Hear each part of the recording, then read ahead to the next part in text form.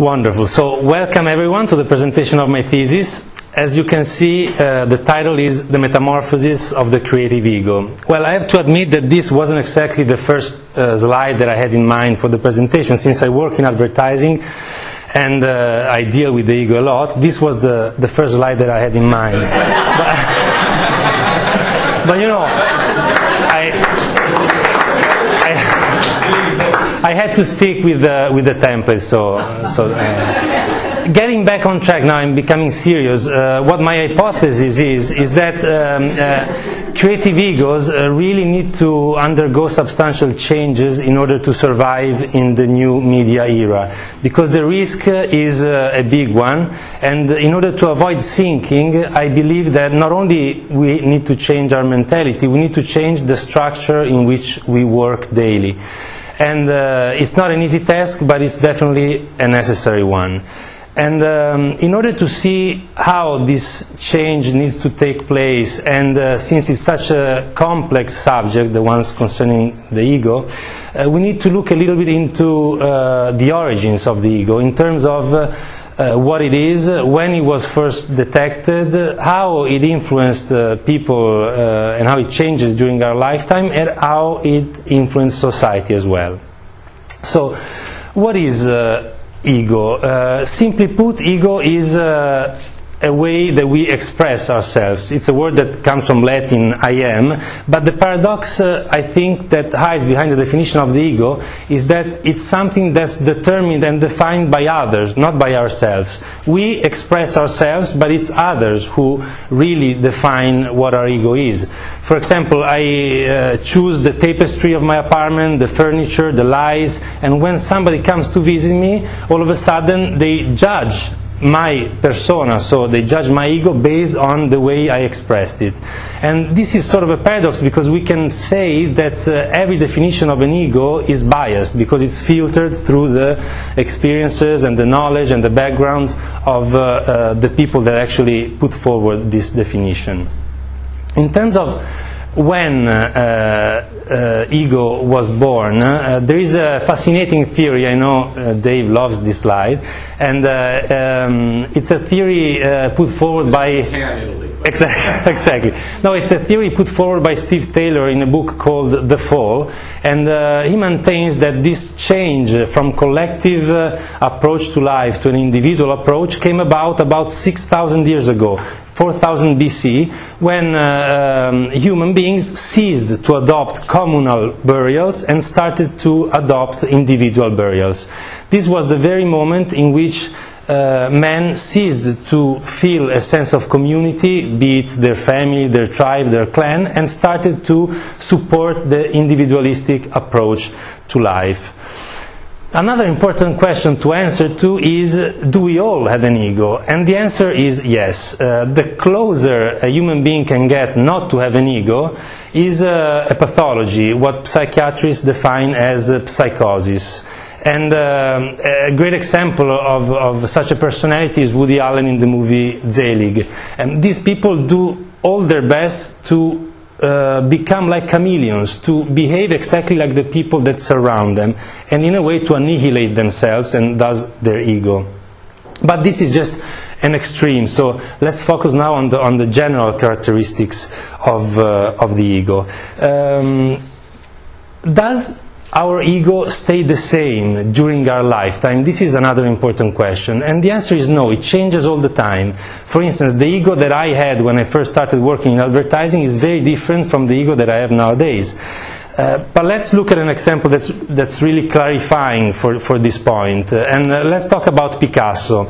He went from a frightening and timorous ego during his blue period to a more cheerful and energetic ego during his rose period. Then again, he moved to an eclectic and versatile ego during his African influence period. And finally, he embraced a more multifaceted and unpredictable ego when he got into the Cubist period. So our ego does change during our lifetime. But if we take one day, like today, is our ego the same all throughout the day? Not at all, and this is what makes the subject even more complex. It's not the same, because if we imagine our life to be like a pie and our day divided in slices, we can be very different from one scenario to another. For instance, we can be very prepotent and dominating on the workplace, but then we can be very weak and intimidated when we get home. So during the day, our ego really goes through different phases. And another example to make it clear is, for me, an epitome of how the ego changes through a certain moment is Maradona. Maradona, who is, as we all know, a godlike figure, somebody who is embraced and loved by the masses, a genius on the soccer field, but then when he gets off the soccer field, he becomes a little fragile and weak, as we can see from this picture. So, you know, it's a juxtaposition between two personalities in the same moment, really. Now, what is it that nourishes our ego? What is it that fosters it? Let's listen to this brief clip from Walt Whitman's Songs of Myself. I think I could turn and live with animals. They are so placid and self-contained. I stand and look at them long and long. They do not sweat and whine about their condition. They do not lie awake in the dark and weep for their sins. They do not make me sick discussing their duty to God. Not one is dissatisfied, not one is demented with the mania of owning things. Now, the mania of owning things, so consumerism, materialism, the very concept of private property, these are the factors that really nourish our ego and make it come out and stand out, really. And the concept of status symbol has always been something that men adopted through their life, starting from wanting to have the best bone knife, the most resistant tent, the prettier decorative feather from a bird. It's always been a concept embraced by men. But in the last century, somebody was able to transform this concept from a tendency into a vigorous crave, and thus transforming our culture from a culture based on needs to a culture based on desire. And I want to touch on this because I think that this is very relevant, because it's a concept that's interwoven with the ego development. The person who was able to make this change, and somebody already talked about him yesterday, is Edward Bernays. He's Sigmund Freud's nephew, and the interesting thing about him is that he worked during World War II for the American government, because he was living in the States, and he worked, and his task was to promote America's war aims in the media. And he did this very successfully. When war was over, he thought, if I can apply propaganda to times of war, I can certainly apply it to times of peace. So as we saw, he changed the name from propaganda to public relations, because Germans threw a bad light on the term. And he started analyzing his uncle's introduction to psychoanalysis, and he departed from his psychological approach, and the insight that he was able to concentrate on is that human beings are not only moved by information and facts, but mostly by their inner desires. And he played on this insight in a major way, literally creating demand for goods in the United States. And being the United States a country with an incredible surplus of production, that was a clever idea.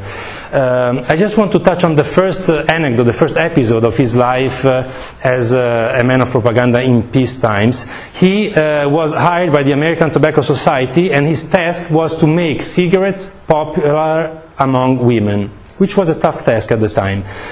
So what he did, he related those cigarettes to a symbol of freedom. He created the slogan, "Torches of Freedom," that was related to these products, and he hired a few debutants, and during the traditional Easter parade in New York, he had them walk among normal people and all of a sudden get out cigarettes and light them up, and photographers were there, and this news made the media, because it was a scandal at the time to see women smoking, and the Torches of Freedom became the unconscious motto of every woman picking up a cigarette since then. It was a big success, and it's just the first episode of what we today call consumerism. Now, after looking at the history of the ego and after having seen what nourishes it, really, I want to get closer to my world, to the world of advertising, which has a lot to do with consumerism, by the way. This is a poster that witnesses that campaign that brought women to be very close to cigarettes at the time. Let's get close to the world of advertising, because consumerism has a lot to do with it. And one important question that we have to ask ourselves when we talk about the ego in advertising is, why is it so much talked about? Why do people always talk about inflated ego when they talk about advertising? Well, I think advertising gives more room to personal expression than many other jobs. Like if you are work in a bank, or if you are a worker, what you produce doesn't have in itself such a big part of you.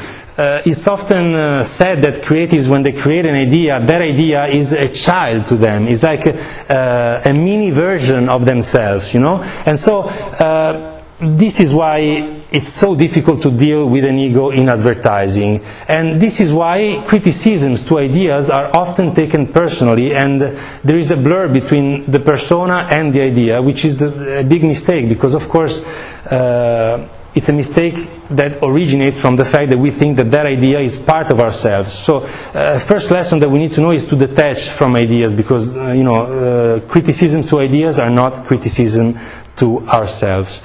Now, I divided the history of advertising very roughly, since we don't have much time, in two phases: the pre-new media era and the post-new media era.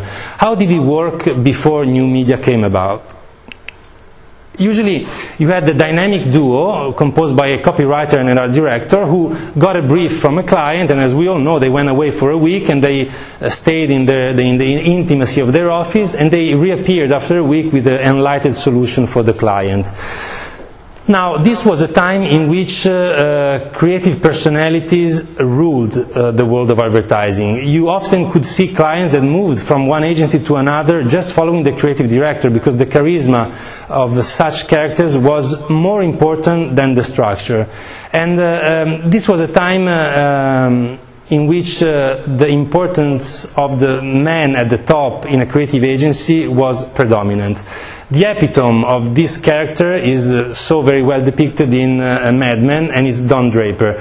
Now I want you to listen to this little clip, because this clip is about a moment in which Sterling and Cooper prompted Don Draper to drop a client, in this case an airline client, and the response that the client gives when he's dumped is really significant to show how important creatives were at the time.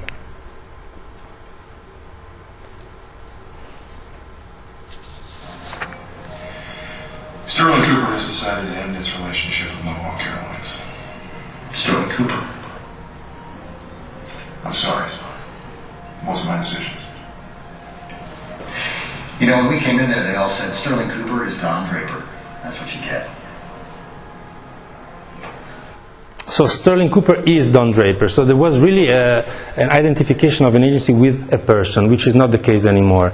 Now, we have to keep in mind, of course, that advertising is just a reflection of society. So in those times, and even in the later decades, individualism was very prominent, and we see it in the events that the community embraced. You know, the laws on abortion, the laws on divorce. These are all statements, are all significant signs of a society whose tendency is to value me more than we, and this was the case up until 15, 20 years ago.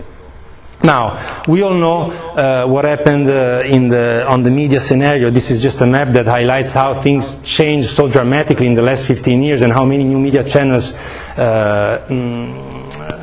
were born. And these changes really affected every process of advertising, from the client relationship to agency structure, from strategic approaches to creative processes, from production techniques to media channels. Everything was affected. And all of a sudden we found ourselves in a real inadequate position, because all of a sudden the job skills required to us were not the job skills that we were able to deliver. Now, why and what made this change come about? It was technology, as we all know. And technology, applied to the concept of consumerism that was created by Bernays, gave to consumers a huge power. Up until 15 years ago, consumers could just satisfy their inner needs by buying a product or another. Now consumers got the chance to be heard, to provoke, to demand, and even to influence companies' strategies.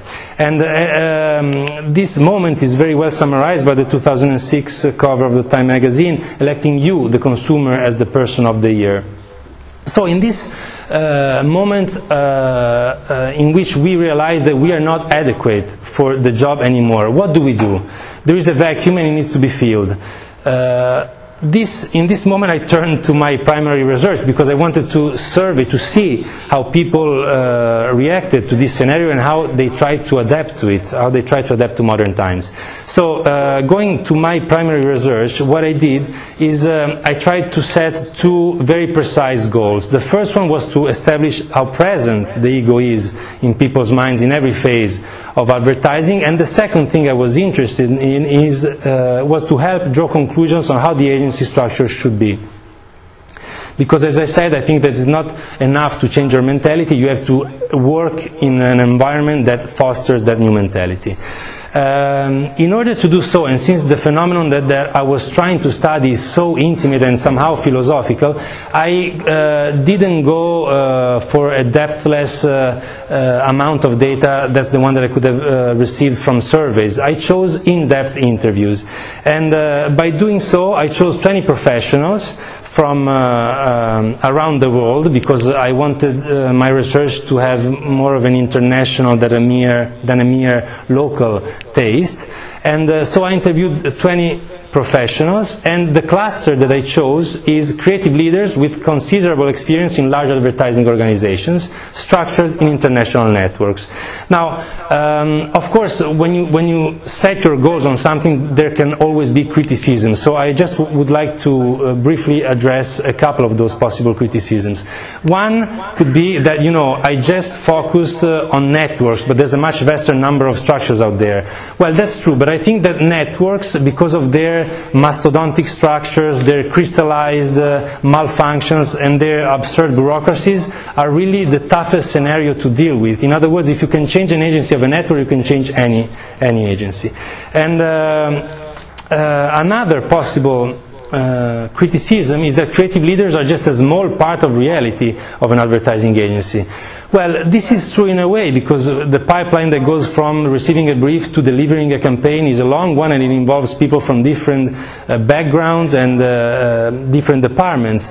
But it's undoubtedly the creative leader figure, the one that's the most important in an agency. And this is because ideas are what make the difference, not numbers. So I think that creative leaders are key, not only because they come up with great ideas, but because they have the ability to judge ideas from other people and to make them better, and mostly because they go and fight for these ideas in front of clients. A last possible criticism could be that advertising is a business, so you should have concentrated on tangible numbers rather than on impalpable mentalities.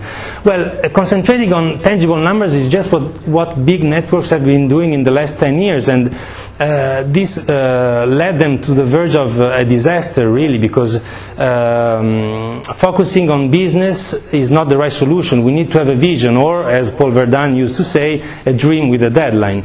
And instead, what we've been doing, I work for McCann, but every big network I have been doing so, is focusing on numbers first and on ideas secondly. And I think the way we can come out from this impasse is only through the mentality of people. So I think that what people think is really fundamental. Now, studying the history of the ego, analyzing the history of advertising, and interviewing these people gave me some results that are summarized in the solutions that I tried to put forward. And let's look into them. As we saw, this new media scenario created a different approach to communication. So from a dependent situation in which the brand was talking to the consumers to an interdependent situation in which there's a dialogue between consumers and brands. agencies have to mirror this structure, and so even agencies pass from being dependent with a vertical structure to an horizontal one. But the problem of interdependence is that it naturally leads to complexity, because one thing is leading a team and telling them what to do. Another thing is sitting down with people from different backgrounds and trying to understand from them what's the best way to proceed. So, you know, there's conflicts there. It's a difficult process. And complexity leads to uncertainty, because I deal with people who know things that I don't know. So I have to be very humble in order to absorb what they have to say, and in order to make it into a better solution for the agency and for the clients. Now, in front of this vacuum, there are two possible reactions. One reaction is to keep thinking that we know it all, that we don't need to learn anything, and this is the reaction that, again, the big networks undertook. The line of thought is the following: I don't know anything about digital, no problem, I'll create a unit that takes care of digital and I'll still be the boss. I don't know anything about events, no worries, I'll create a unit that takes care of events and I'll still be the boss. So I find this to be the less pathetic attempt of the ego to survive in modern times. And it's really a plug for the advertising industry, I think, because it shows a very short-sighted view, a very limited view on things. And this is summarized by this picture, I think. You know, just not looking far ahead, but just sticking to your own ground and your own little world. Now, this is also something that will very rapidly bring absolute leaders, transform absolute leaders in obsolete managers. And this is what's happening with many of the people who didn't embrace the change. Now, the other possible reaction to this vacuum is to embrace this change, to understand that, as Barry Liebert and John Spector brilliantly stated in their book, we are smarter than me. If you start with this mentality, everything is possible and results will come naturally. Now, the important thing is that before even starting to embrace this philosophy, we have to get rid of the old school mechanisms, because our head is engulfed with a lot of information that comes from our previous years, and that's not relevant anymore. So we literally need to take out of our brain information and start from scratch. Another way of looking at it is that we can't deal with a non-pre-existent scenario with a pre-existent mentality. It would be like trying to write an email using a typewriter, so it just doesn't apply. We need to get rid of all the information that it's engulfing our heads. Another way to look at it, a very interesting one, is one that's brought forward by Alex Boguski. I had the luck to meet him a couple of months ago, and he brought forward a very interesting theory, which is that we need to behave like children. Why? He sees the biggest problem of modern creative leaders as the fact that we believe that we are experts. Being an expert is the beginning of the end, because when you are and when you think you are an expert, you think you know everything about something and you don't need to learn anymore. Instead, children, of course, having not matured any experience, are always in the learning mode, and this is the attitude that we should have in the business nowadays. It takes a lot of humility, it takes a lot of effort, but it's certainly the right direction. Now, before drawing any conclusion, I want to take a look at how agencies try to react in terms of structure to the new media era. So I'm bringing forward the two most talked about examples in the last decade, probably, which are the alphabet agencies in Le Burnett that Michael knows very well, and the virtual agency in Chaya Day in Los Angeles. These are two attempts that these agencies tried to put forward in order to respond to the new media era. Were they successful? No. But there are some learnings there for us in putting forward a new solution. Now, one of these examples is Le Burnett. In 1994, things were not going very well. The agency was under bad karma, and in order to make the agency quicker on its feet, the decision was to try and divide this mastodontic agency in 7 little agencies, so mini agencies with a accounts, creatives, planners, and every one of these agencies was called with a letter. That's the name of the project, Alphabet Agencies. Well, at first, this is what I read, it was very well received by the community, and the agency was able to even regain a couple of clients, one of them being Heinz tomato ketchup, I believe. So, you know, it really worked. But eventually, the other clients started to get frustrated about it, and in 1999, it was phased off. The other example, for me somehow a little bit more interesting, is the virtual office. This was a big hit in 1994 or 97, I think. I don't know, I'm not too sure about the year. But Child Day put forward this new structure.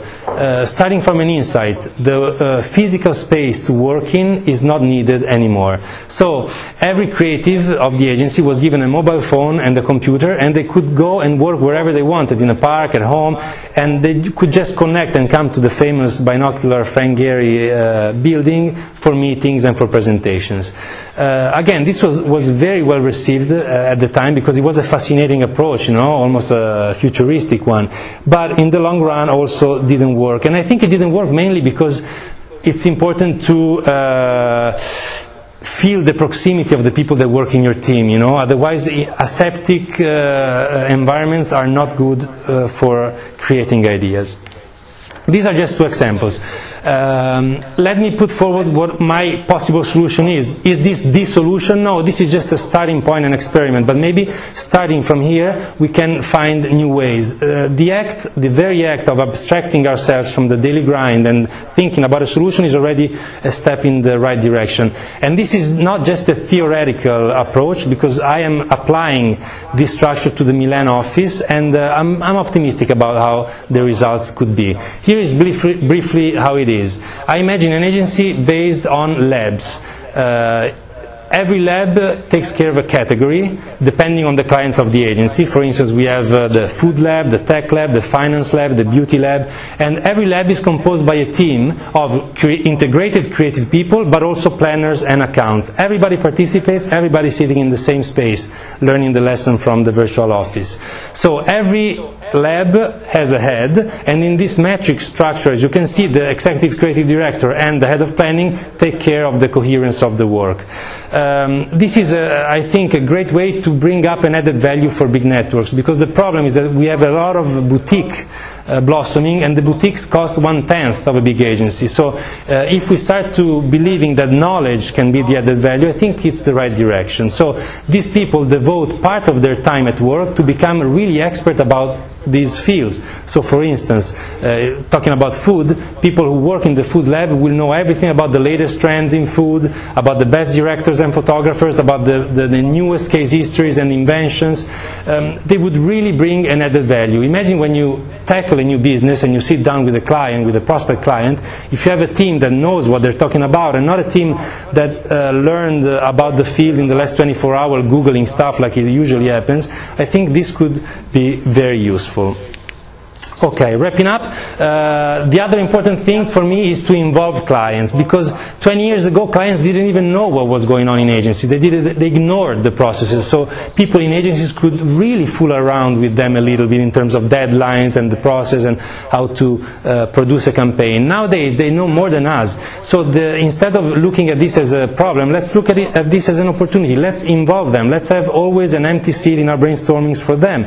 Let's write briefs with them, not anymore a marketing brief and then a creative brief. Let's write an inspiration brief, as I like to call it. So this is also very important, involving clients. Now, and this is my conclusion. Of course, the famous Maslow's pyramid is here, and the pyramid of human needs. Men go from satisfying their physiological needs to self-actualization. Well, I think that in modern times there's a new phase that we need to add on top of this pyramid, because new media require it. And this new phase is ego management. Ego management meaning horizontalization, teamwork, and humility. I think this is very important. And when we were in Tokyo and we went to visit the Akuhodo headquarters, it was nice because the presenter addressed to this phase in particular, and he called it urge to coexist within the community, which I think is very important. So, the ego, as we saw, can be really a weapon of self-destruction. So I hope that after this presentation or through reading my thesis, creative leaders can get a little help in understanding how to use it instead as a booster for success. Because, as John Hunt said, the bigger the ego, the smaller the echo. Thank you very much. Yeah.